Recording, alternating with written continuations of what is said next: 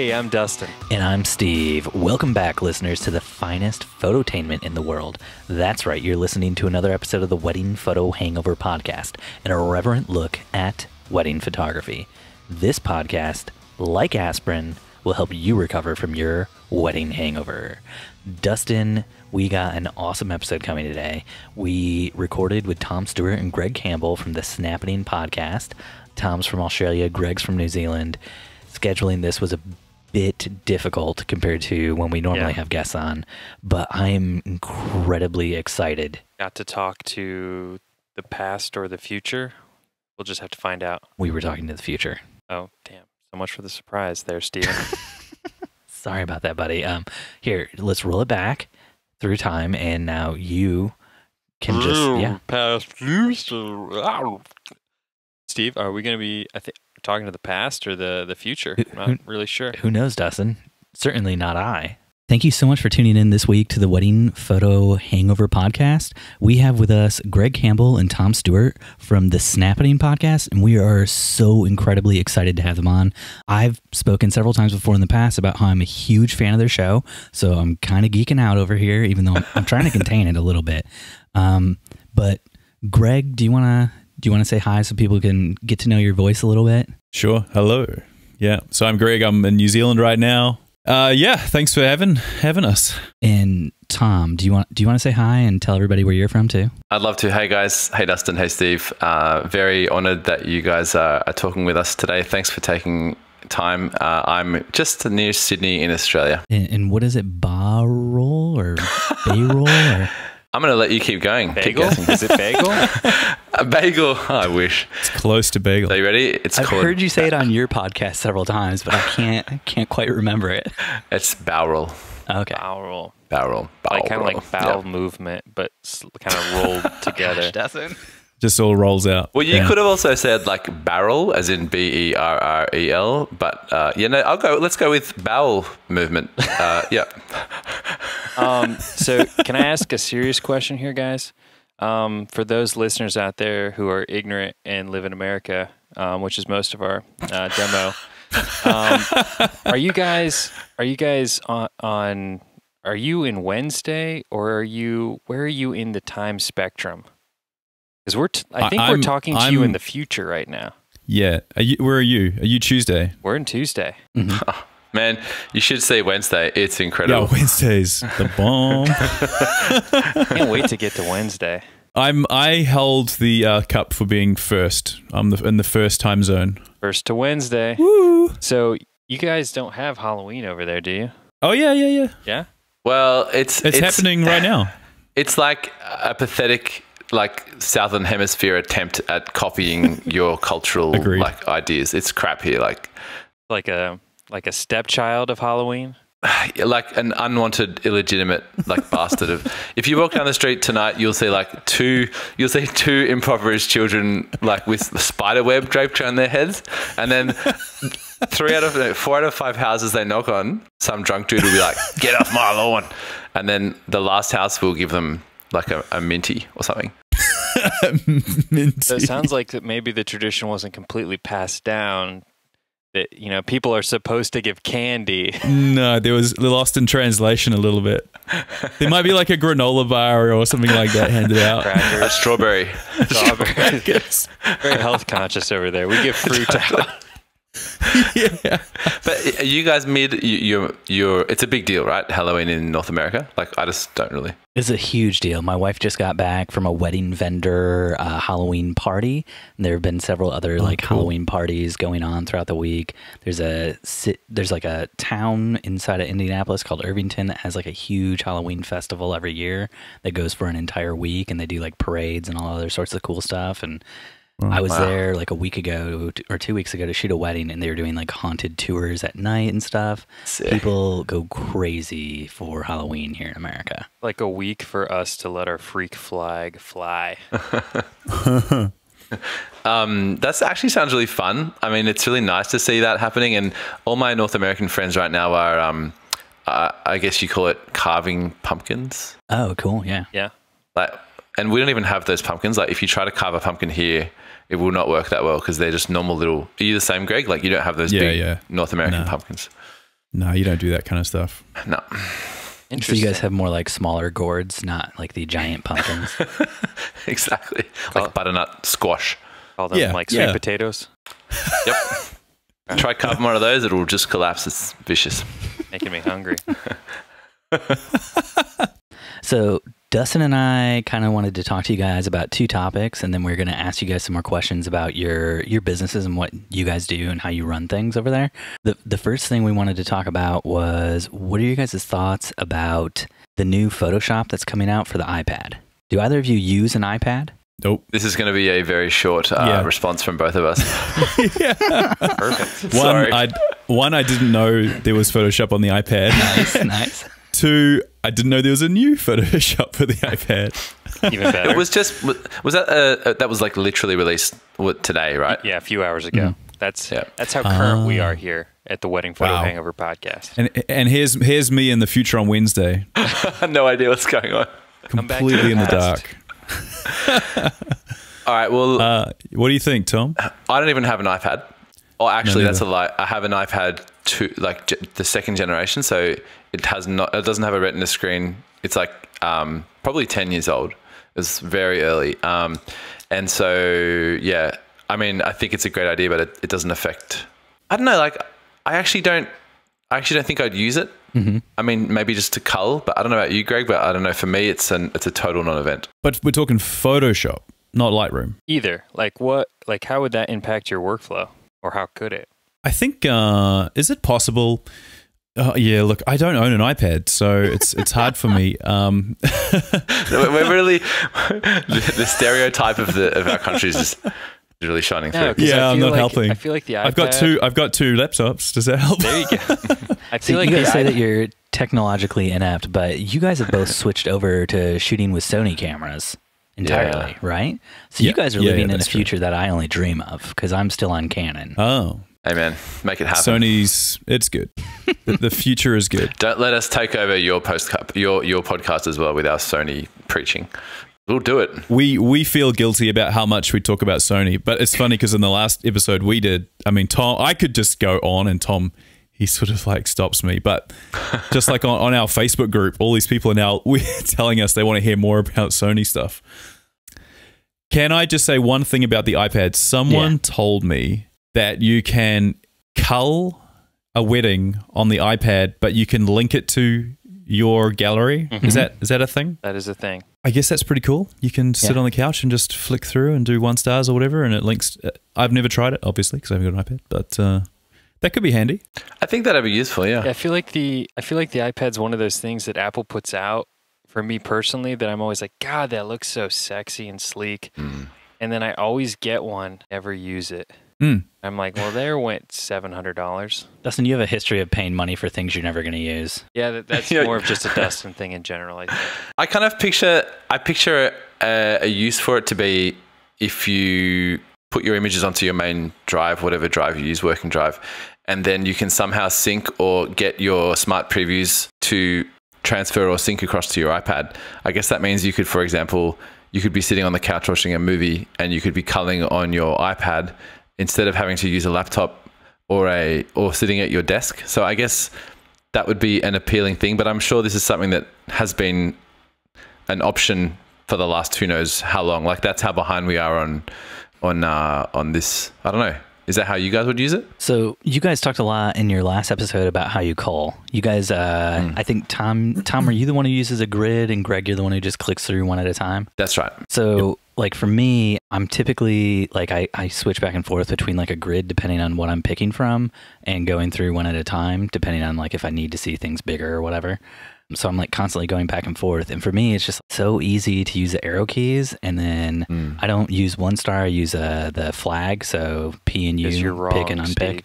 You're wrong. I know. I'm wrong in so many ways. And I just think to myself, like if I'm culling on a touch screen, how is it going to make it easier than using the arrow, like just the arrow keys and, 2 letters? The new iPad actually has a keyboard. What? Like a pop-up keyboard? Yeah. No, it has like a kind of like this Microsoft Surface, like the whole like overlay, like the screen protector with the keyboard built in. Wait, was this just announced like just now? Have I just missed an announcement? Yeah, it just came this morning. You were sleeping, Gregory. God. Get on it, mate. I just realized I was going to get up early and watch it this morning. Have I missed a keynote? Greg is gutted, by the way. Right now, Greg is absolutely gutted because he never misses Apple events. I completely forgot. It was in Brooklyn, Greg. In Brooklyn. All right. I'm just, you guys talk amongst yourselves. I'm looking at Apple stuff for a second. I have another comment. So the iPad, the Photoshop and Lightroom on the iPad to me is a little bit like the whole loop deck thing. I'm assuming you guys are quite familiar with the loop deck and these types of editing consoles or whatever. Do you guys use loop decks? No. It's been one of those things that I tell my wife if she really wanted something to get me for Christmas, it would be kind of cool. Yeah. Every year for Christmas, I'm really disappointed. Yep. I know the pain, my friend. Yeah. But it's like, I sometimes wonder if these sort of things actually increase workflow or if they are just things that are cool. And then you're like, you know what? The keyboard's really good, you know? Yeah. I don't know that guy who invented arrow keys, but man, he was onto something with those. Jimmy Arrow. Jimmy Arrow. Think about the royalties he's getting. Oh, yeah. Do you guys use iPads for editing and culling? Use it to watch Netflix when I'm on a plane. That's what I do too. That's like the perfect thing to use them for. That is the ultimate. It's the best thing for an iPad, yeah. Yeah, they're just not quite like, and that's why I haven't ever invested in one, because a laptop's great because when you're in bed, you've got the keyboard like flat on your stomach and the screen's vertical. It just works perfectly. If that was an iPad, I'd have to be holding it up right and then trying to like swipe. And then for professional use, you know, a desktop or a laptop is just so much better. It's just not quite there. But I'm looking at this one now with the built-in. Is it a built-in keyboard, or is it one of these ones where it magnetizes on the back? I don't think it's built in. I think it magnetizes. Yeah, it magnetizes. But the one cool feature they added, which has no bearing on us, is I think it's more designed towards illustrators, is the pen that they have now magnetizes to the side. And because the batteries run around the edge of the iPad, it actually charges using kinetic energy, charges the pen while it's stuck to it. So you guys should have known about that because you're in the future. So that just sounds like some real futuristic sci-fi stuff here in America. We can't grasp that. Man, I am embarrassed because I get up and watch. And for us, I get up at 5 o'clock in the morning to watch these keynotes, and I do it. And I knew there was one on this morning, and I just completely forgot. We just get into our private jet funded by our sponsors, and then we go to the future. We watch these. We go back in time so that we can sound educated enough to talk to amazing people like you. So we seem sort of smart. Yeah. Hey, can I ask you guys a question? It's working. Yeah. What is the capital city of Australia? That is a great question.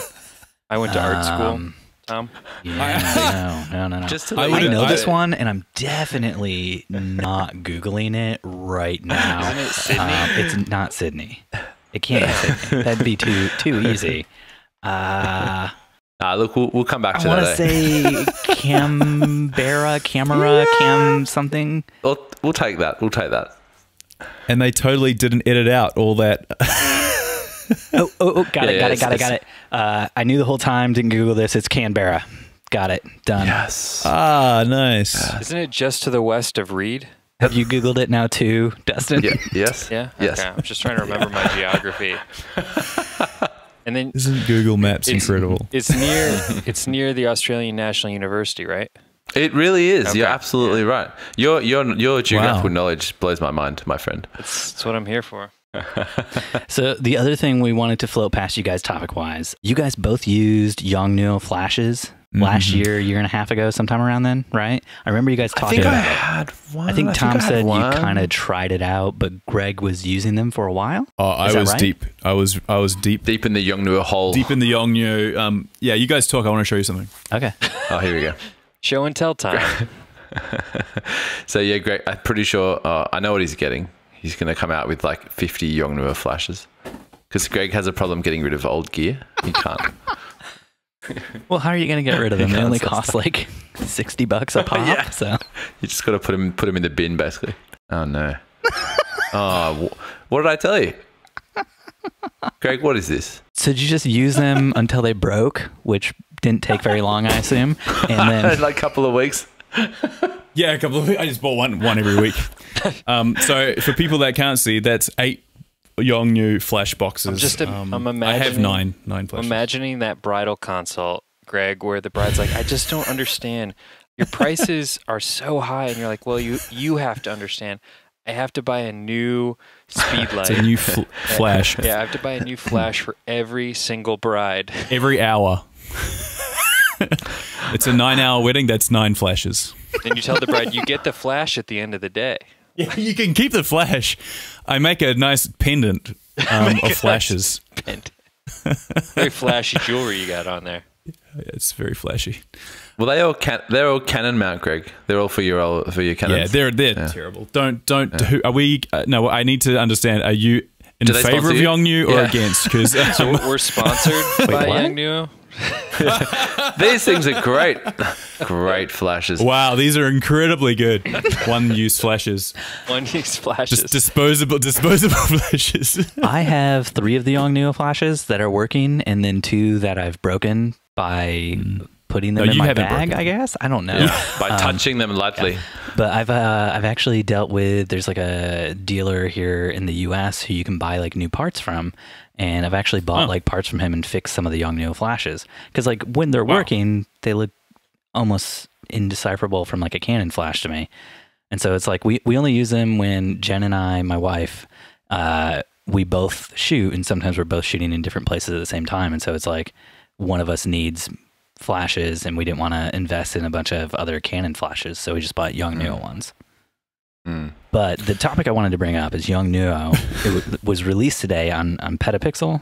Broke the news. Yeah, they're developing a mirrorless camera, and it looks like it's going to be it looks like it's going to be like an Android-based touchscreen on the back, and they're doing like a voting contest sort of thing right now. To name it, it's either going to be called the 4G camera or the smart camera, and they haven't decided on which yet. How did we not know about this? Hey, dude, I have already voted. I know all about this. I already put in a suggestion for a name. Oh, wait. So, yeah, that was the other thing I was going to get to, is they also said you could throw in suggestions if you didn't like the suggestions that they had of 4G and smart camera. Oh, nice one. Yeah, man, I saw that. I reckon that's such a cool thing. So I must like the Yongnuo page because it came up on my newsfeed on Facebook. And okay, so I didn't like either of the names that much. I mean, 4G camera, smart camera, they're a little bit too, I don't know, too easy, too bland. I can see your name, Greg. I can see it. Hey, can you see a couple of people have liked? Name. They've liked my one. What name? 8 people, mate. 8. It was only 2 this morning. Shocking. Can you tell them what it is, Tom? Because I can't find it. Okay, you guys ready to have your minds blown? My mind is waiting here, ready to explode. Greg's name for this new camera is the YN1 smart camera. Because of the way they name their flashes and everything. I was waiting for the Snappening camera. No, actually, I saw someone else had called it that, and I say, hey, I like the sound of that. But YN1, it means it's like Yongnuo 1, but who cares? That means there's room for the Yongnuo 2. I thought it was a sensible name. I could have gone silly with it, but I thought it was sensible. I've just submitted my name. Yeah, Tom, you better do a silly one. What is it? Oh, I just said, just call it James. Just call it James. Follow the sort of the Google naming where it's just like Kit Kat or Kit Kat. Yeah. Exactly. Hey, but do you see what it looks like? It looks kind of cool. Yeah, it kind of reminds me of what Hasselblad tried to do with their phone. It reminded me as you were talking about it, not so much when I see it, but did you guys see the Zeiss mirrorless that they're making? The little I've the heard Zeiss about one? it. I have not seen it. I reckon when you have a look at that thing looks super bizarre, but it looks really cool. And I like that I like that sort of not major manufacturers are doing stuff like this. Like it keeps the fire going, and pushes boundaries, and then main manufacturers are always like they can't sit back and just not do anything. They have to think forward. I think it's kind of like the transition from like the BlackBerry sort of like smartphones, like what we have now, like Android and iPhone, where we've kind of, as we go from DSLRs to mirrorless, we're entering into this new territory. And a lot of companies who didn't make cameras in the past are looking at this and they're like, there's actually a way for us to break into this business if we want to get in. Whereas in the past is like, how are we going to compete with Canon and Nikon? Like, what's even the point? Yeah, I don't know. Do you guys use Yongnuo Flashes? I do. You do. Okay. I also have Yongnuo. Is it Yongnuo or Yongnuo? I don't know. Whatever you like. Whatever you like. Yeah. Dealer's choice. I mean, I don't know how to pronounce things that are technically Yongnuo.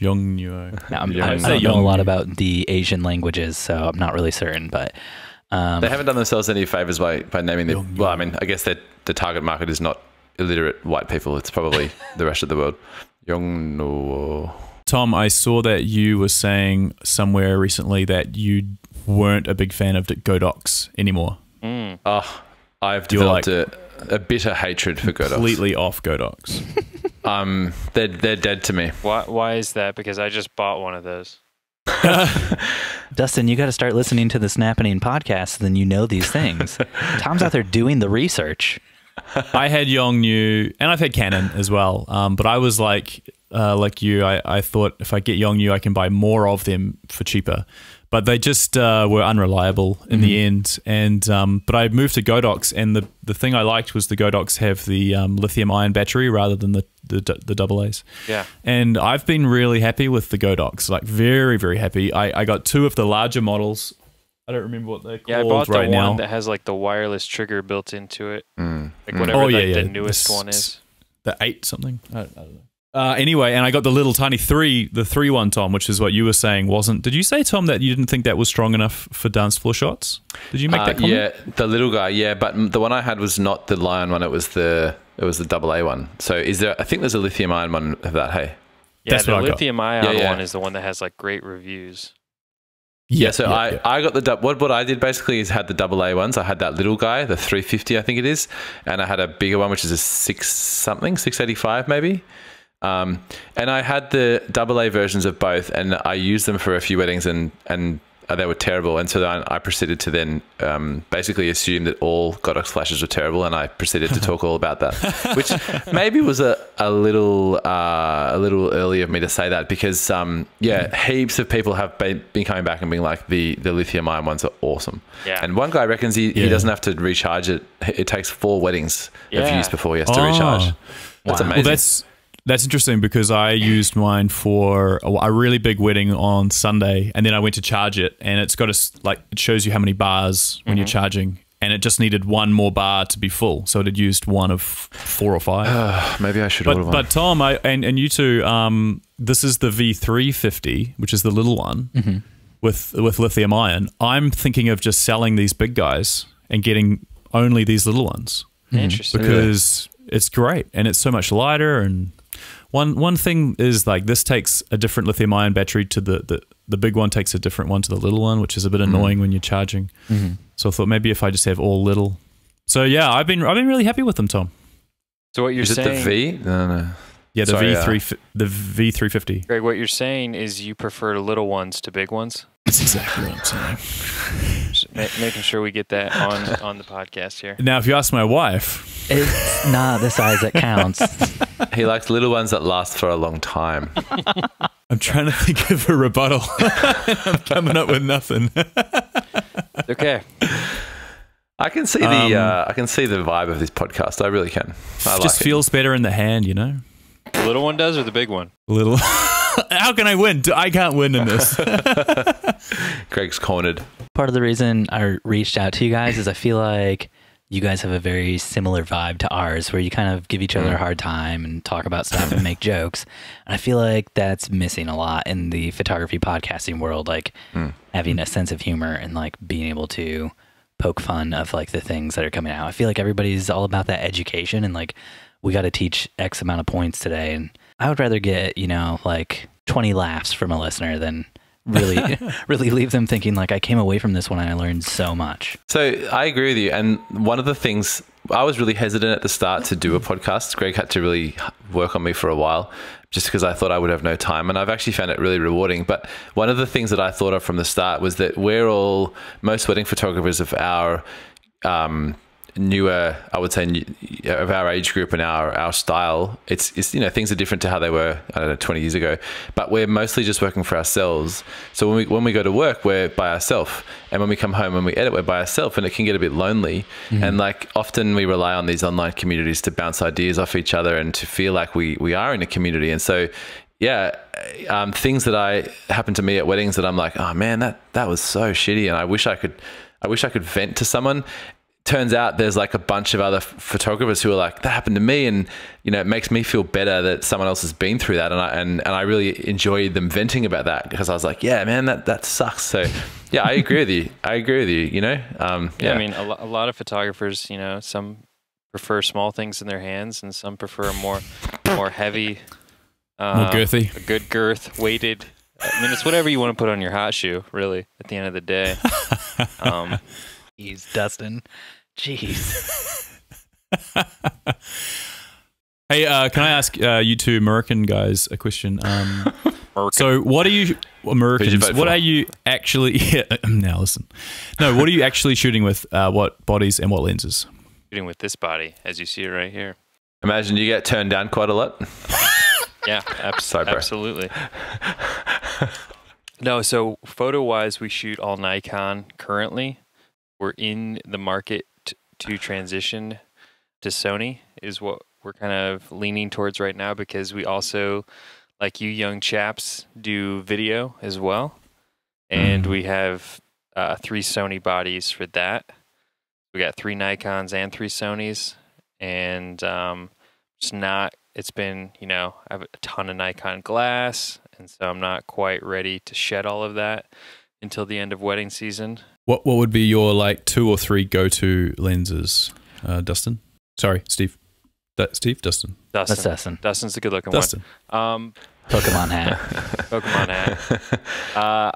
I shoot on a wedding day primarily. I start the day off with the 50, then I move to the 24 to 70 for the ceremony, and my wife's on the 70 to 200. And then we move to the 85 for portraits, whereas my wife's on the 24 to 70 for portraits.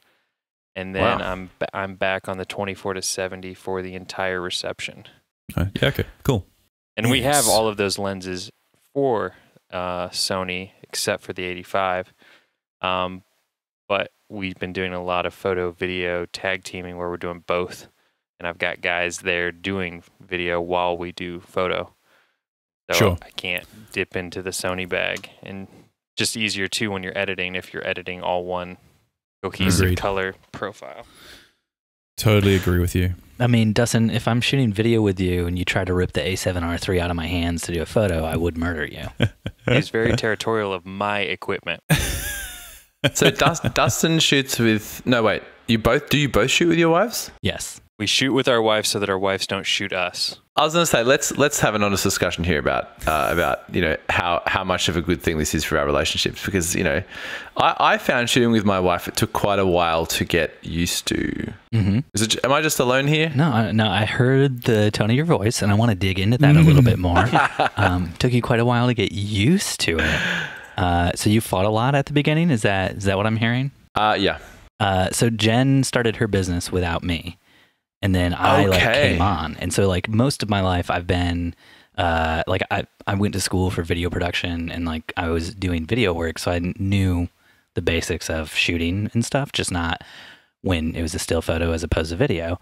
So when I came on with her, like she had to kind of work with me on shooting photo, and we got into a lot of fights when we first started.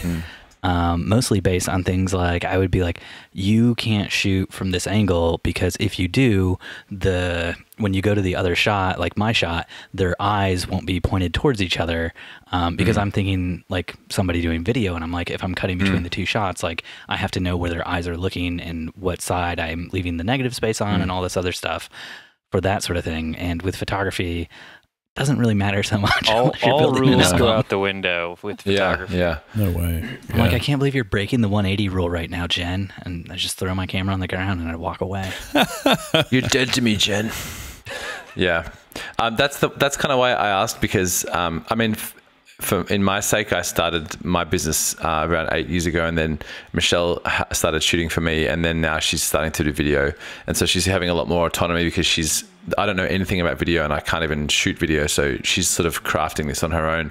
But yeah, it took us quite a while to reach a place where we were cool waking up next to each other, having breakfast together, and then going to work together, and then coming home. And I don't know, man, like it's really quite tough. I really have a lot of respect for people who do it seamlessly with no issues, because, you know, moving from that home relationship to that work relationship, especially in front of clients, can be quite tough. There is nobody who does it seamlessly with no issues. Let's just be serious about that. I hope, yeah. There's actually a husband-wife team. I don't think they shoot anymore, and I'll probably eat my words if I say their names out loud and find out they still do shoot. But they actually offered, I believe it's in Atlanta, a marriage retreat specifically for husband and wife wedding photographer couples. I would go to that. Yeah, my wife wanted to go next year, but I think this past year might have been the last year they were doing it. But I told her I don't need to go because I already know what they're going to say, and that is, let your wife quit her day job so that she can just be home more and help you with the business. It would be the perfect retreat if, like, you get there and all the bros go off and like drink beer in one side of the retreat, and all the ladies go off and do whatever they want at the other side of the retreat. Just complain about their husbands. Yeah, basically, yeah. That'd be the perfect. women go and they do knitting and stuff, and like we like kill animals. Kill animals. See, I didn't want to be misogynistic. And we just lost all of our female listeners. Thanks, Tom. Yeah. Welcome to Australia. Welcome to Australia. Well, for what it's worth, Kat and I don't ever work together, ever. Oh, really? But she shoots her own weddings, and I shoot my own weddings. And then with video, I get a couple of we call them the kids, a couple of 20-year-olds to come and be our camera operators. So we don't really cross paths. Which I mean, I was staying with you, Tom. About 2 years ago, and that was when I was like, man, Kat should just be shooting. Yeah. And so I trained her up, and she did about 10 weddings with me, and then that was it. She was off on her own. And the deal was she was never going to be a second shooter for me, because I didn't want that. I didn't want exactly what you guys are talking about. Not because I thought it would ruin us, but just because I love going out and feeling like I'm a lone wolf, like I'm out there, it's me against the world at a wedding. I love that. And being able to come home and share, like, you know, stories, and not just be like, you know, you already know everything that's happened. I just like the visual, Greg, of you showing up to like the hotel suite or the bride's house, like wearing like a wolf skin like jacket with like the hood on, and you're like, I'm here to take on the world. Oh, what is that saying? I'm here to kick ass and chew bubble gum. I'm all out of gum. I've not heard that saying, but I like it. Man, I love the idea, and this is me to a T, is that like in the winter when I haven't been shooting weddings, like my appearance and hygiene just deteriorates so much. And then boom, first wedding, you got to have a haircut, have a shave, like put on nice clothes for the first time in months. It's great. But you don't really get that, because when it's winter in Australia, don't you usually come to America to chase storms? Well, yeah, but chasing storms, I mean, you're not dressing for anybody. I mean, if anything, I devolve even more. It's like you live at Walmart, you drink, you know, soft drinks, and I don't know, eat chips and drink a lot of beer. And aren't the seasons reversed where you guys live? Like, I know back when I was in university, as you guys call it, I was told there was a photographer I was trying to get work for or work with. And he split his time between Chicago and Australia, where he would spend his summers and I think falls or summer and spring in Chicago shooting, and then he would do his winters in Australia shooting. Yeah, So you guys are just gearing up for wedding season right now, or? Yeah, dead right. Yeah, so our summer is just beginning. Yeah. For me, because New Zealand does get cooler in winter than it does here in Oz, but for us here, it doesn't even really stop. Like, generally, if you're a wedding photographer in, say, Sydney, you could probably be shooting 1 or 2 weddings every weekend all through winter, which is July. And then right now, it's really ramping up. Like, I had 3 weddings this past weekend. I think that's pretty normal for a lot of guys. So yeah, because it doesn't get cold, like a cold winter's day in Sydney could be 15 degrees Celsius, which is Google. Was it like 15 50? Hey, Alexa. degrees Celsius to Fahrenheit. I'm guessing 50. You're 59. 59. So yeah, like it's like not a bad temperature to be shooting a wedding or a wedding. So what's the hottest? Oh, it gets really hot. It's bad, man. The hottest I've done was probably 45 Celsius, which is 113. Jeez. Yeah. And that's Australia's really it's hot. brutal. And that's with like, and that's, you know how I don't know if you guys do this, but like one of the things I try and hammer into my clients from the start when they book me is don't have your ceremony in full sun, because not only are the photos like a bit crap, but you're going to really regret it, especially if you're in a 3-piece suit. You're going to be sweating. And so, yeah, this is weddings where it's pretty common that you'll have someone faint at a wedding in summer. Like last year, I had a few with guests that just passed out in the reception because it was too hot. That it gets that hot? So it's like January. Okay. January is brutal. February as well. It's almost the reverse. You guys probably slow down a little around that time simply because of the heat, whereas we slow down because of the cold.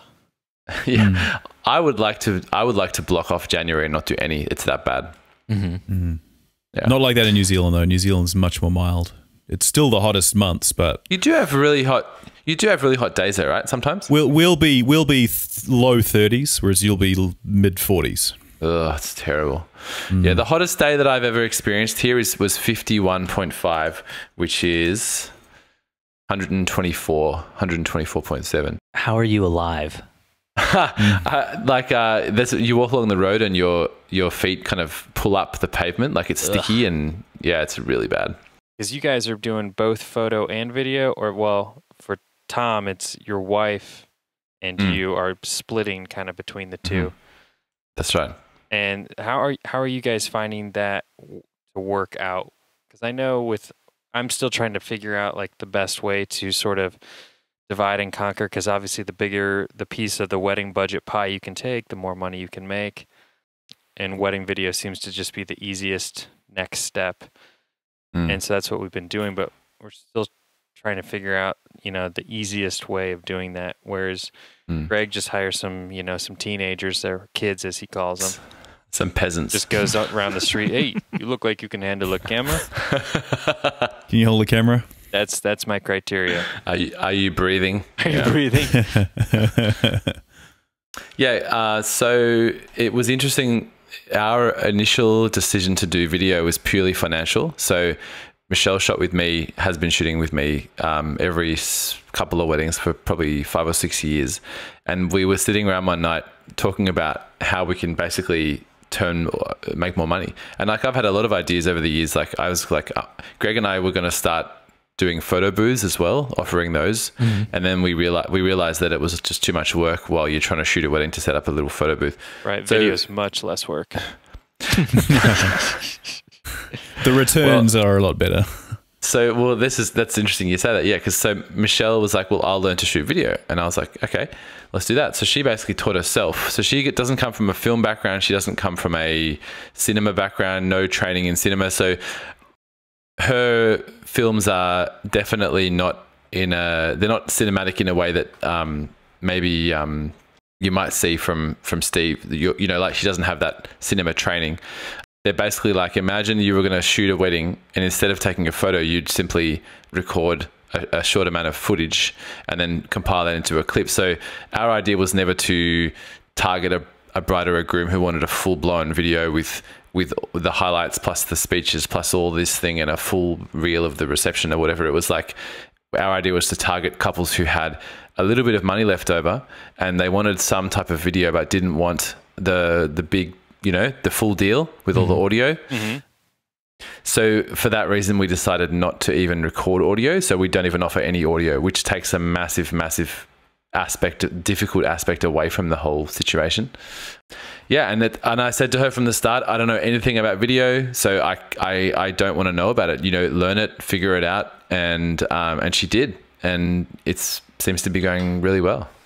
So the labor division is really easy too. Like I just have nothing to do with the video at all because I don't even know how to edit it. So for you, it is easier than a photo booth. I sold 45 videos this year, honey. have fun with that. You just walk away. Get ready. See ya. Pretty much. No, it's good. Yeah, I would love to have that conversation with my wife. Like, by the way, hon, so this year, I think because we're building a house, going to need you to really step up your video game. I know you've never done it, but I think this might be a good learning thing for you. Help us bond better. And Thom says it's easier than a photo booth. So how hard can it be? Which I know you hate. I know you hate the photo booth, hon. So have you do this. Hey, man, I think you should have this conversation and then either report back as to how it went or record it and play it back live. There you go. That could be a whole podcast. That's why we need marriage counseling. Dustin's discussions. So, Thom, you've got to go. Greg. Oh, yeah, I'm really sorry. No, it's fine. I understand. Greg, do you want to stick around? And like we usually do, like a thing where we answer questions and kind of, there are questions that are maybe a little bit more off the wall and weird sort of thing. Do you want to stick around for that or no? Yeah. Because I don't want you to stay if you have stuff to do as well. No, I'm good. I'll stay and hold the torch. You got me. So then real quick before Thom goes, I just want to say thank you both so much for coming on. It has been a blast recording with you guys, and it's kind of like a dream come true for me as a huge fan of your guys' podcast. So thank you both so much. Thanks for sharing some of that sunshine with us. Thank you so much, guys. It's really kind of you to have us on. If you guys could just blow some of that warm weather our way, that'd be great too. It's getting cold here. Hey guys. I just jumped onto Greetable.com to do the nicest thing I've ever done in my entire life for Dustin. That's right, I sent him a unique gifting experience, complete with pictures of me and a lovely message that I wrote. Oh my gosh, if you want to give your clients that same good feeling that I just gave to Dustin, you got to go to Greetable.com for all of your go-to gifts for your clients, vendors, and referrals. You can personalize your gift with your very own message, like I just did for Dustin, and with photos. They don't have to be of yourself, which is what I did for Dustin. But whether they're of yourself or somebody else, those photos are going to be beautiful, high-quality prints to go along with that beautiful, high-quality gift from Greetable.com. It's a unique experience that's sure to get some love on Instagram. How do I know it's sure to get some love on Instagram? I can tell you how, because Dustin sent me photos after he opened it and asked me if he had to wait for this episode to go live before he could post those photos to his Instagram because he was so excited about it. So here's what you guys got to do. You got to jump on over to Greetable.com. That's Greetabl.com. No, there's no E at the end of Greetable. So just Greetabl.com. And once you're there, use code Hangover20 for 20% off your first order. I know that's mind-blowing, and it's mind-blowing to me because when we first talked to Greetable about this, they said it was only going to be 15%. Then they threw on another 5% off just for us. So use code Hangover20 for 20% off your first order from Greetable.com. That's Greetabl.com. And there will be links down in the show notes if you guys want to check down there. So, Greg, now that we finally got rid of Thom. Yeah. Got that dead weight. Just the good stuff now. Okay. Greg, am I correct? You guys just had a kid, right? Yeah. 3 months tomorrow. Oh my gosh, that is so awesome. Yeah, little Dallas. So, do you have any worries going into this next wedding season now that you guys have a kid? Not really. The problem for us is with me shooting and Kat shooting. Mm-hmm. We need a nanny or a babysitter for basically 1 day a week, one Saturday. Almost all the weekends in summer, but my mum's local, Kat's mum's local, and we've just found a local babysitter, so it's just a little bit of organizing, but it'll be okay. Now, so who has kids out of you two? Both of us. We both do. Together. We have kids together. You both okay, so you have kids together as well? Yeah. Wow. That's amazing what technology can do these days. You would know all about expressing milk. Is that a thing in America? Yes. So the problem Kat has is she'll shoot a wedding for a whole day and she has to actually take time out every couple of hours to go and express milk. Otherwise she's in trouble. She gets too full of milk. So you drink it for her. So Oh wait, you don't shoot together. That's right. no. She freezes it and then yeah. Coffee. So no, that's the only real on the coffee. That's the only real thing that's a major issue at the moment. But she's only 3 months. Every week it gets a little bit easier, and it's okay. So Dustin and I have both gone through that shooting with our wives. I'm on my second batch. Last time I shot with Dustin doing video while he was doing photos, Corinne actually had to take a break to express milk. Right. So Dustin, you're a little bit more recent with this than me because you have a younger child than I do. By 1 month. How old is Max? Wait. Oh. I'm not talking about you, Charlie. Yep. I always forget about that one. Yeah, you got 2 kids. One is much younger than the older one. Yes. So how has that impacted like your business over the last year, Dustin? Has it had any impact? As far as the pumping the milk thing, it definitely adds like an extra level of stress. When my wife and I are driving to the wedding, we sit down and we talk through the schedule and we figure out strategically like the best times for it. It's kind of a give and take because it's really important to her and I guess to us to like make sure we got that sweet Jesus juice and we make it work. And I've never had her. Shouldn't say that. We've not had a bride yet that's been like, no, you can't pump.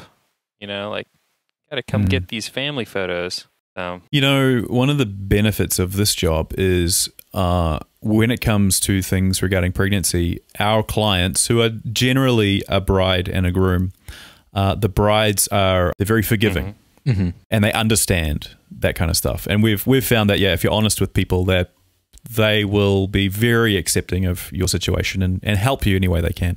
Yeah, we haven't run in. I mean, last year was a little.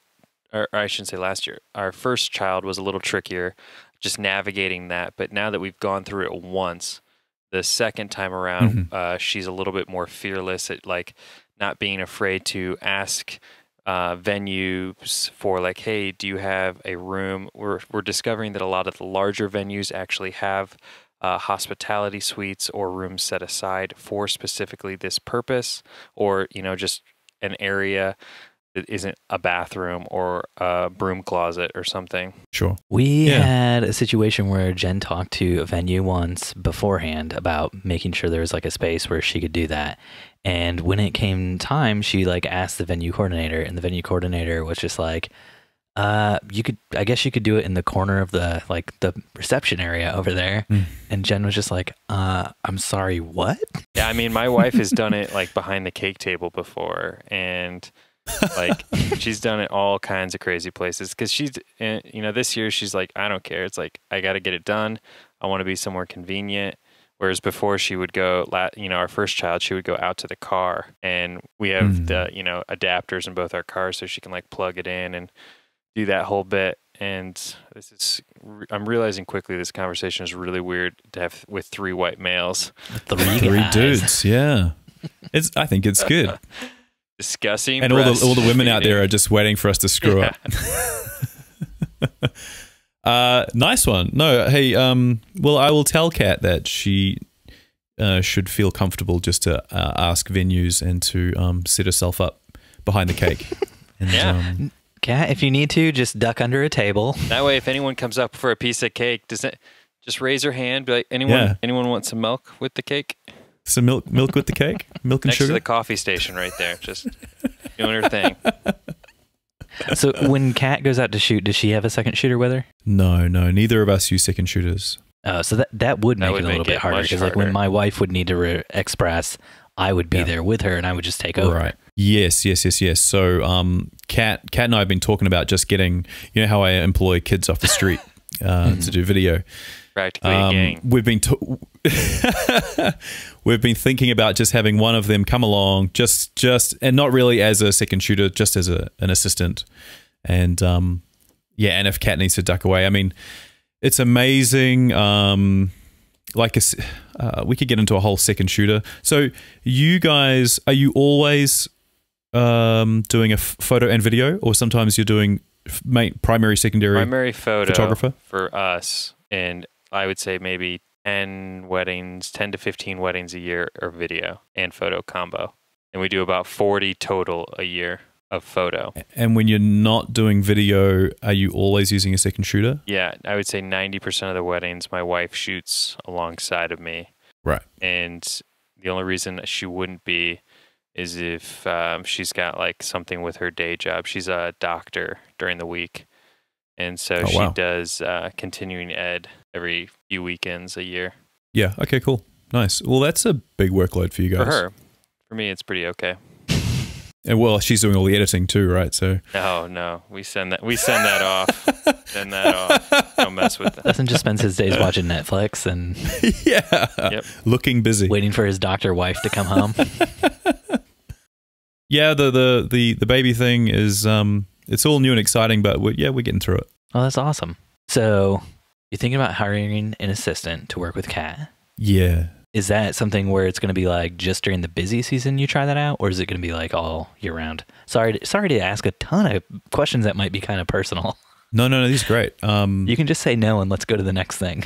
No, that's cool. The thing is, we've got these two kids that do our video, and if we've not got a video on that day, they are available, and they're both very competent taking photos as well. Mm-hmm. So it's very easy just to get one of them as an assistant, just to help Kat.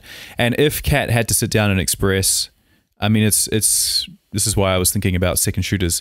It's not rocket science to pick up a camera and go and take some shots for 10 minutes at a wedding for one of these assistants.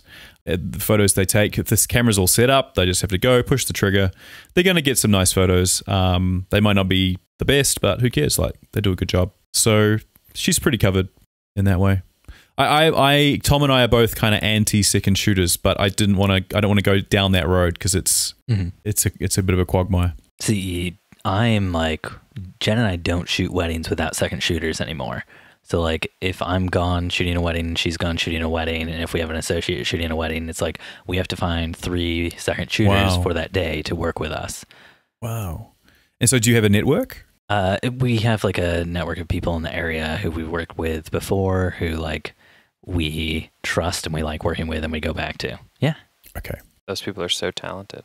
Especially the ones who listen to this podcast and also second shoot for us. They're the most talented ones. I'm picturing, isn't it a thing in the States where if you need like some construction labor, you just go to like Home Depot at 7 o'clock in the morning? Yeah. Is it like that? Yep. You go? Pretty much. Just go to the local camera shop at 7 o'clock in the morning, look for that retired guy that's like debating whether he's going to trade in his gear or not. And you're like, hey man, you look like, hey. Look like you got $100. Like you got some good shoes on. Let's go shoot a wedding today. Now you joke about that, but one of our second shooters is the rental manager for one of the local camera shops. Perfect. Oh, there you go. I hope he listens. Yeah. Or so when he shoots with us, he just grabs a camera from the place that wasn't rented out for the day. Sweet. How I got my start. What do you mean? I used to work for a camera rental place. Oh, are you being serious? Yeah, I worked for a camera rental place when I was in college, and so the photographer who hired me to shoot weddings got quite a bargain because I could really do it for inexpensive, and I had access to millions of dollars worth of equipment. So I could get him lenses, I could get me lenses, all for free. Millions of dollars, millions. Are you sure it's not billions? Billions of dollars. Yeah, I thought so. It immediately increases by tenfold when I touch it. So. Oh, I see. Right. Just for that second. Yep. And then then it's off, and then on, the Nikon glows when I touch it. I'm not quite sure Sony's ready for me yet. What? So? Yeah, let me know because. Are you shooting with the 7.3? Is that what you're rocking? Yeah, a couple of 7.3s. Yeah, 7.3s, and I got the 35mm 1.4, and the Batis 135, and a 16 to 35 f4. Yeah, one of my guys that was shooting with me last weekend, he just got, I want to say it's like a 28 Batis. 25, I think. What are these badass lenses you guys are talking about? Badass. Zeiss make this range of lenses called BATIS or BATTIS, Batis. Oh, and I heard someone call it Batiste the other day, so that got me all confused. Well, where's Zeiss? Is it German? Oh, God. I thought it was Swiss. Oh, well, yeah. Swiss, German, French. So, yeah, Batiste. anyway, they are specifically for Sony mirrorless full frame. And the minimum focal length, focal distance, I believe is how you phrase that, was incredible. Oh, on the 25? Yeah. Yeah, they're borderline macro. Yeah, like he could get so close. We were using it for video on the gimbal, and he could get like freaky close on the dance floor, and it would just be like tack sharp. You could just see every pore of their face. Every pore. Yeah, how close are you getting? That's cool. Now, I have to mention the 40 mil. So there's a 40 mil Batis coming out, I don't know, the next month. Ooh. And they advertise it as a macro. So yeah, it should be quite good. You can get right in there into the pores. You guys were talking about the 40 mil in your last episode, right? Yeah, he's really frothing over it. I will check it out. I'll try it out. Tom's frothing over it. You're just going to check it out. I love it. I'm going to wipe Tom's froth off of it, and then I'm going to take a peek at it. I'll have a look. And then give it back to him again. Froth all over it again. Frotholate. So you live in New Zealand, Tom lives in Australia, but based on like you guys' podcast, it sounds like you guys actually see each other quite a bit throughout the year. Oh yeah. Or maybe that's just the magic of podcasting that makes it seem like that. Well, he visited me 3 weeks ago, and I was in Aussie last year this year for a wedding, but we lived in Australia for 6 or 7 months. 2 years ago, and we stayed with Tom for a lot of that. So yeah, and we've sort of stayed in quite close contact for the last few years, yeah. And whenever we go over there, we tend to like go and visit. They've got a new house now, so we have to go and visit it as soon as possible. Go. So when you're in Australia, though, you're typically shooting weddings while you're there, right? Yeah, for the last few years, because I was kind of moving between New Zealand and Australia, I just I had like a couple of Facebook ads, and I was getting a few weddings in Aussie. I think I did 10, and but now I don't advertise in Aussie. So no, everything now is in New Zealand. I do get the odd inquiry from Australia, but once people kind of realize the what it takes to get a photographer from New Zealand to Australia, what does it take? It's just you got to add a few grand on, or a couple of grand for flights and accommodation, and So it's expensive. I didn't know if it was inexpensive to get from one to the other. yeah, it's it's like between $300 and $500 for each way for a flight. Okay.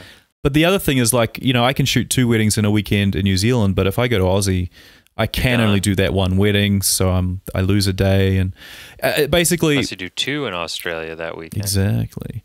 But I find that inquiries come in and they're like really keen. They're, just, we want to book you, you come to Australia, and then you kind of talk it through and they're like, yeah, no, this is a bad idea. We're going to go with a local. And I've seen it heaps of times. So it's all, I don't mind. It's fine. I think that was a question, Steve, when I was saying there's a really good one. It was about how these guys travel so much for weddings. Now that we know that one's dead. Yeah. Yeah.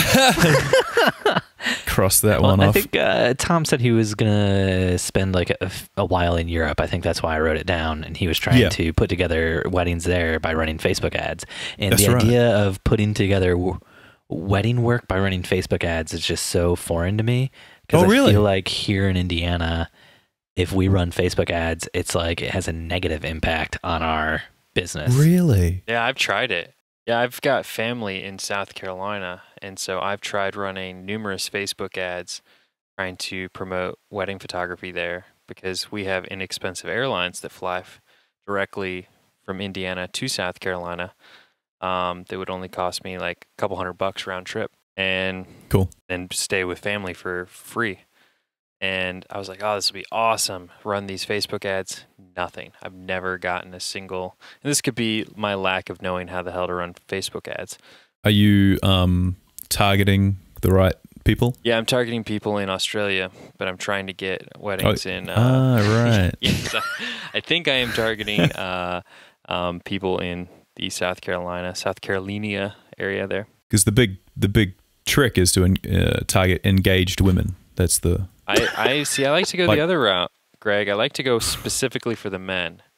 Go for the men. I'm after the Southern men that make decisions in the wedding planning process. It's a niche community, but I find that the weddings tend to be better. See, I think I made a mistake because I told Facebook I only wanted to target people who had recently ended a relationship on their Facebook account. So, yeah, that's why we do more weddings than you, Steve.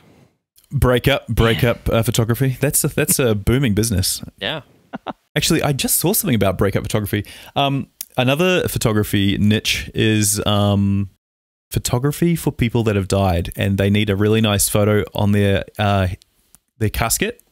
So you've got to go out with like old people, like a round of golf or something, get a nice photo of them, knowing that that's the photo they're going to use. This is true. We do this on the wedding day. You're like, now listen, one photo. Oh, my wife is notorious for this. She's like, she targets the elderly at weddings, and it all started with a wedding 5 years ago where the grandmother passed away the week after the wedding, and they ask, hey, I know you have a couple weeks to get these wedding photos back, but can we get that photo of grandma for the wedding or for the funeral? And I was like, oh yeah, of course, obviously. And then I was like, hey, there might be something to this business. You're like, and so at every wedding, ching, ching. We try to make beautiful portraits of the grandparents and any other people that are important of elderly age. Young people, no pictures of them. Forget that. Kids, no. And then we don't include those on the couple's USB drive. The old people pictures? Put those only on their online gallery. Put a big watermark. You put a watermark on it on their online gallery, and the watermark is just a $sign over their face, and maybe a little a little $6,000 or something at the bottom. That's right. Their life insurance can cover it. Inquire. Oh, exactly. It's just the same price as a nice casket. Should we be approaching funeral insurance companies?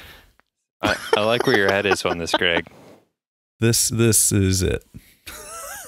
It's just one photo. How many photos do we have to take at weddings? Thousands. Yeah, if you could get paid what you get paid for a wedding to photograph people before they die, I think I could be in on that game. Nice. All right, cool. Okay, we'll just put a pin in that. Like I'm going to get some hate mail on that one.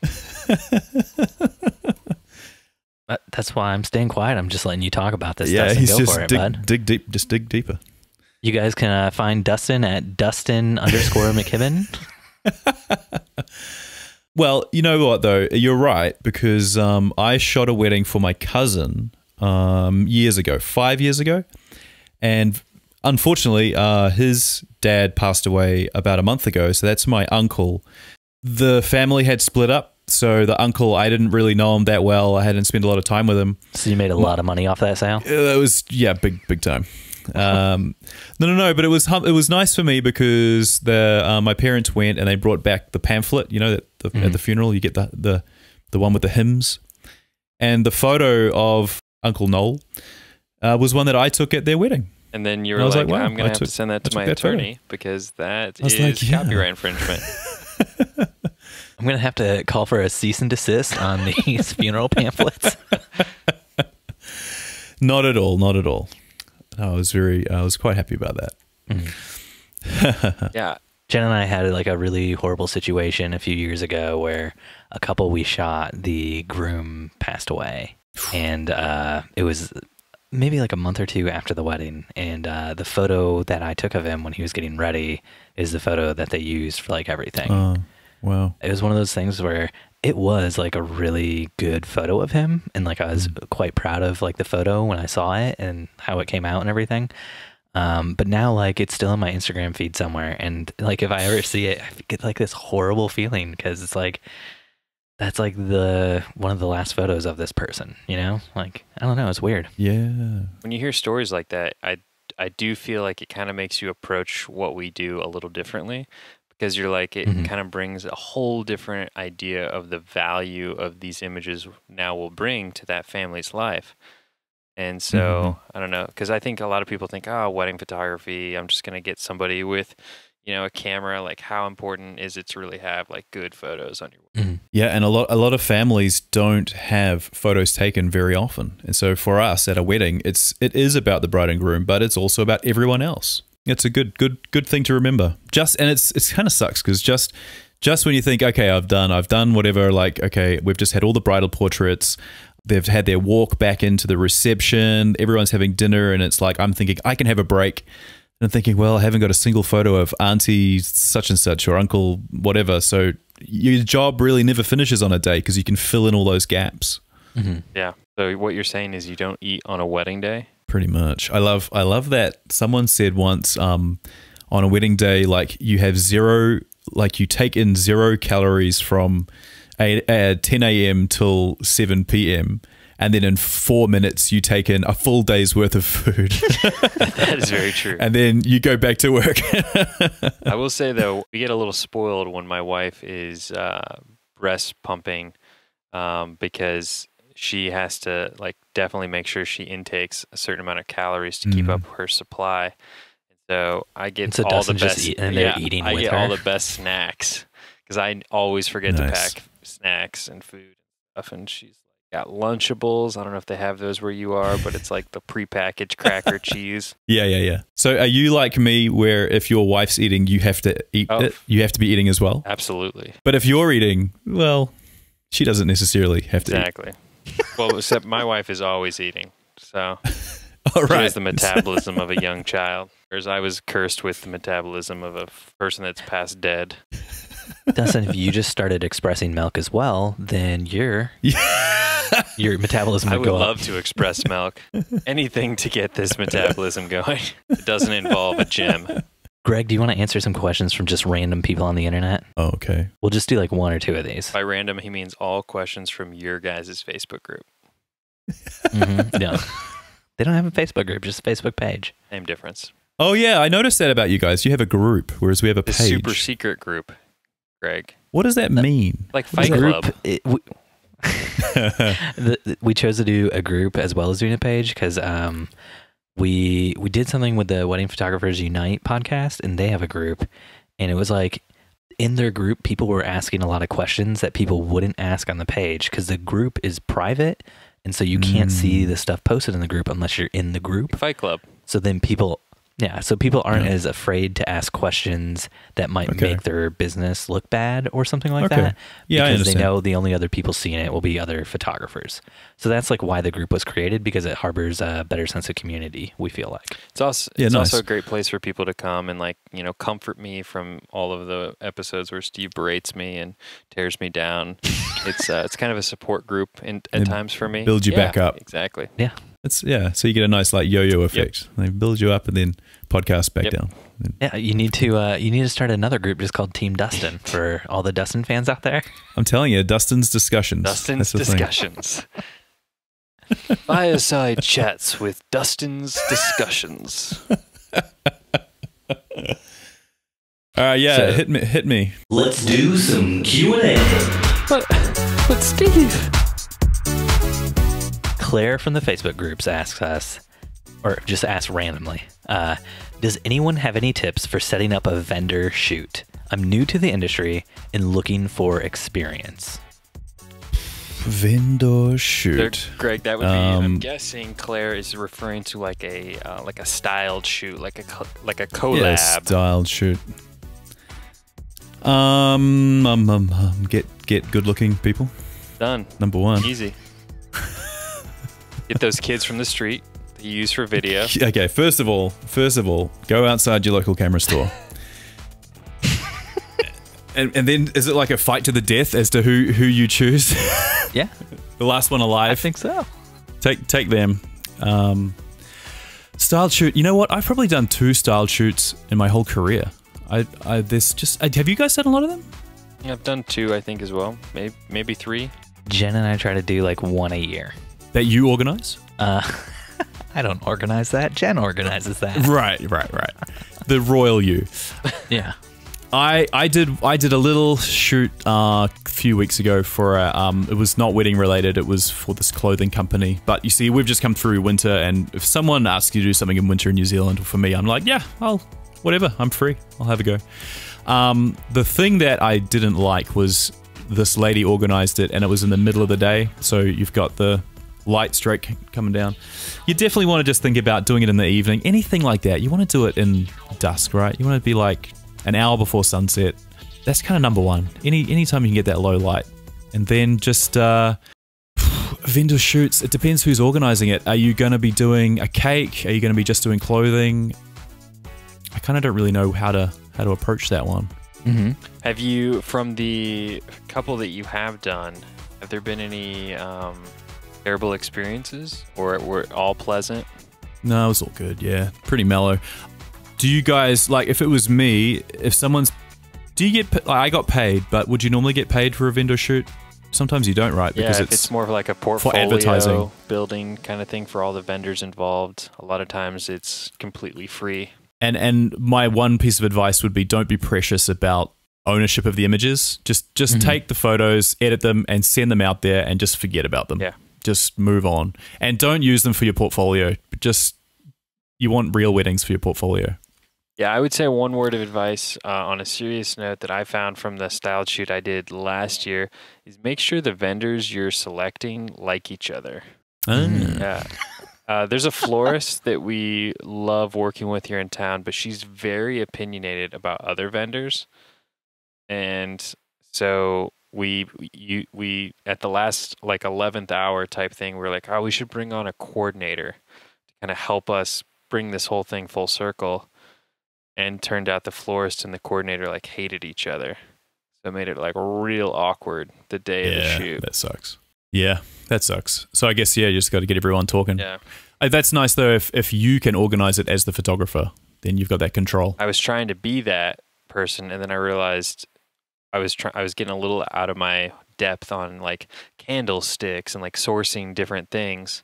Oh, yeah. And so I was like, oh, this coordinator / decorator person, she might be a good asset to get some of those finishing touch things that'll make it look a little more polished. And the florist was like, well, I had all that stuff I could have brought, and I hate, she's so unprofessional. I hate her. I was like, I already kind of told her she could be a part of this. I'm so sorry.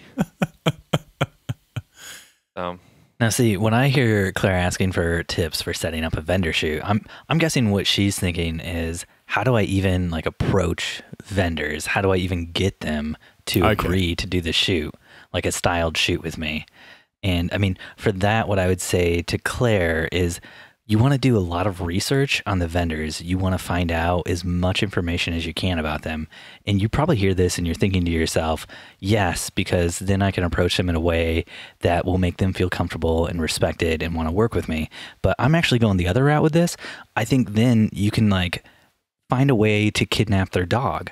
So now you have their dog, and if they want the dog back, they have to do the shoot with you. What if they don't have a dog, Steve? A kid, a cat, a house plant, whatever. They're all on the same level. Yeah, you just got to find whatever's precious to them. If you can get access to their bank account, just all the money out of there. Perfect. I love where you're going with this. Nice. So blackmail. Did I say blackmail? I don't think I said blackmail. Yeah, great. Who's that drunk woman behind you, Steve? That's Jen. She's looking at me quizzically because she does not like this advice I just gave. Somebody's going to come and steal something from us now. Well, you'll know what to do. Your job. So if you come home and one of your children are gone, Steven, I had nothing to do with it. But just know I expect you to do a styled shoot with me. I'm there for you, buddy. I'm 100% there. So one more question. User J Smith Photography in the R Wedding Photography, the subreddit Wedding Photography on Reddit says, as I increase my prices, I seem to be getting fewer and fewer winter weddings. Does anyone have any tips for booking winter dates? Well, listen. Okay. You probably adjust your pricing, right? That's deep. I mean, put your price down a little bit for winter. Is that too profound? Is that just cutting, like a wedding cutting MBA to the core of the matter? That. How to book off-season right weddings. How to lower book your prices. Winter weddings 101. Lower your prices. Yeah, maybe he could get like some sweet, what are those awesome dogs, like some wolves or something to come along with him. So that with the wedding photos, you got those amazing fluffy dogs. He looks like the guy from Game of Thrones when he shows up to winter weddings. Winter is coming. Hire me. Yeah. That's it. Yeah, now I'm seeing a series of Facebook ads for the company that all say winter is coming and all feature Jon Snow. And you don't Yes. have to tell anybody that you don't actually know Kit Harington and you didn't shoot those. You just roll it out there. There you go. I would just Photoshop my face Bada bing. onto his face. Copyright And infringement? bada bing. I don't think so. Done. Yeah, find a good shirtless picture of Kit Harington and Photoshop Sure. your face right onto it. Just with wolf skin. So you've got the wolf skin, and then you've also got living wolves around you. So you have a dead Yeah. wolf and living wolves. Well, you got all the wolves. Yeah. And You gotta have can something to keep the living wolves in check. You gotta let them know you're the boss. Like, if you get out of line at this wedding, look what happened to the last wolf that got out of line. Or how about you take it a step further and it's like instead of wolf skin, it's like brides' dresses. You're like, brides, if you get out of hand, nope, it doesn't work. Nope, we won't go there. Yeah. I've Good, stolen the last 5 brides that I've worked with their dresses after the shoot. Do you want this to happen to you? Do my vendor shoot. You're back to the blackmail esque. We're very threatening. You here in and your America. threats. Yeah, that's how we get elected. That's how we get hired. It's all we know. Trump land. Okay. Back to my MBA. One thing that helped me with winter shoots is I did a snow shoot, and I got some really great shots, and I put those on my website. I put them on my homepage because I figure, well, a good wedding photo is a good wedding photo. It just so happens this one's in winter, so people see it and they go, "Oh, this guy can take a good winter wedding photo." So he's like, we'll pay him lots of money, if you see what I mean. And this is the whole... okay, back to my MBA. This is point number 3. Is there a PowerPoint? No, you should be taking notes, son. There'll be a test at the end of this. This is the age-old mantra of you want to... how does it go? You want to show the work that you want to shoot. Show what you want to shoot. Got it. All right. Yeah. A couple of S's in there.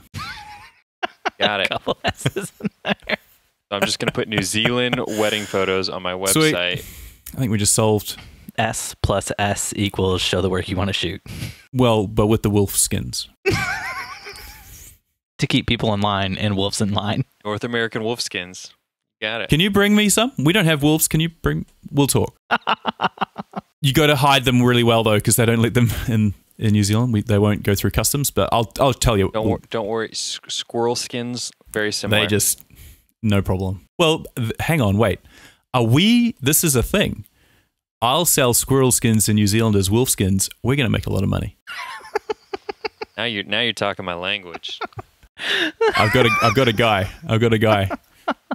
Yeah, I got a guy who imports squirrel skins. Do we answer that question? Oh, this is a perfect answer. Here in Indiana, it's like all my family does is hunt. So I've got a plethora of pelts, as we call them. Oh yeah, pelts. Hey, Skins is a little barbaric. that is going to do it for us. Thank you so much for coming on our podcast, Greg.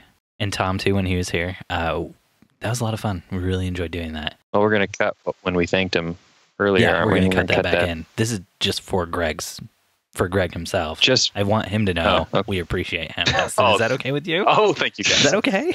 I just feel making appreciated. sure I'm on the same script that our scriptwriter wrote. Thanks, guys. Yeah, Dustin and Steve, thanks so much. It was really nice. It was awesome.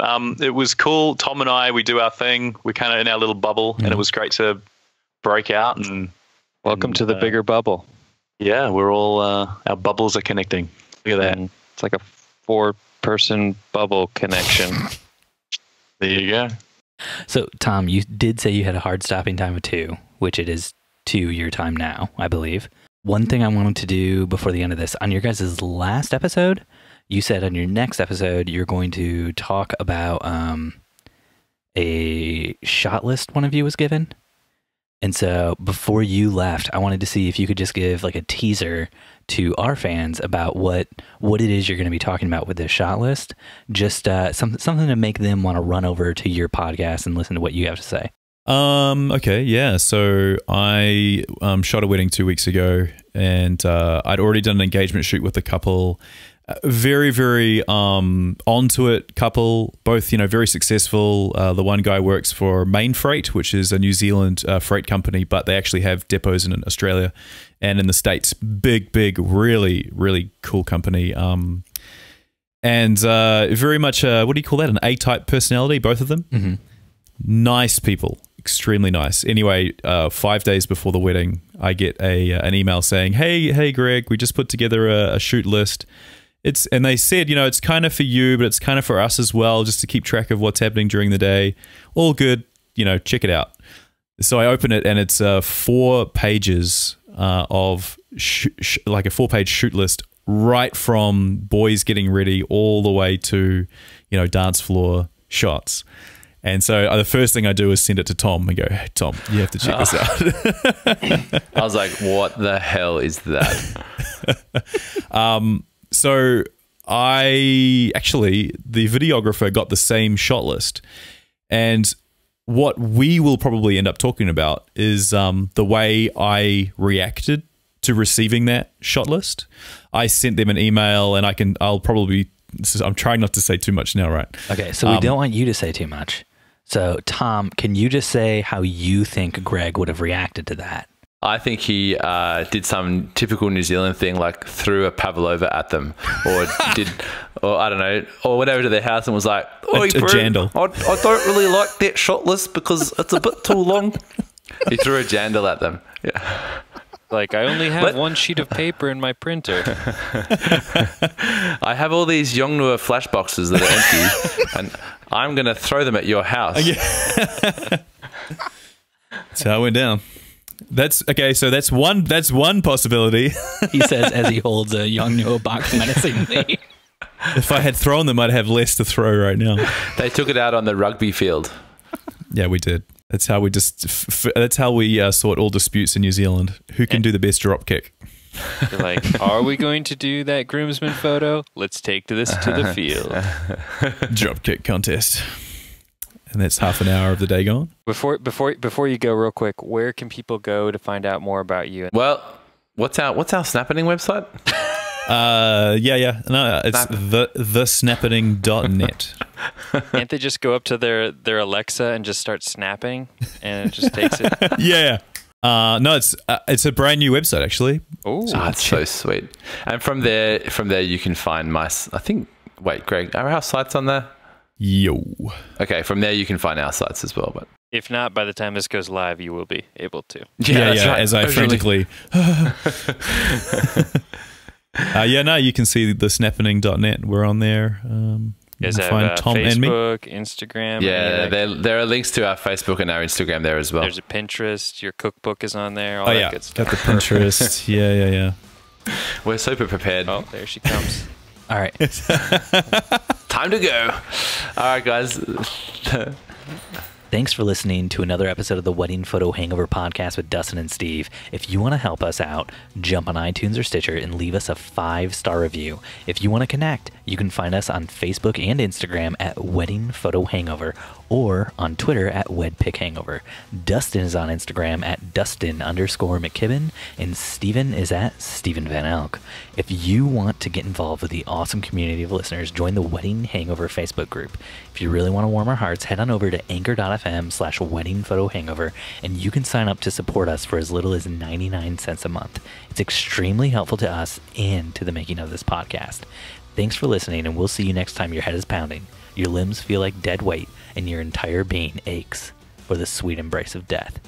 That's right. Next Sunday, after you shoot another wedding. Wearing wolf skin. Wolf coats? Covered in wolfness? Winter is coming, Steven. Kind of like ties into the whole Halloween-esqueness. Except it'll be released after Halloween. Dustin, thank you so much for doing that interview with me with Greg and Tom. So we're in the tonight. future now. Yes. We're in the future. We've transitioned. In 10 minutes, we will be in the same... We'll be in the present with Greg and Tom in 10 minutes. Listeners, you have to wait 10 minutes and we'll be in the same time zone. But I have to go now, so have a great night, Dustin. Bye. Bye.